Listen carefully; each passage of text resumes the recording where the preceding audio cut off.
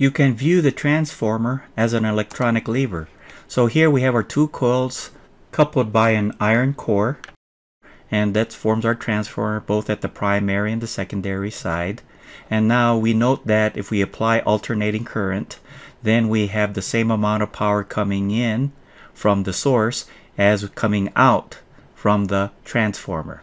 So our source is on the primary side, and the secondary side or output side has the same amount of power.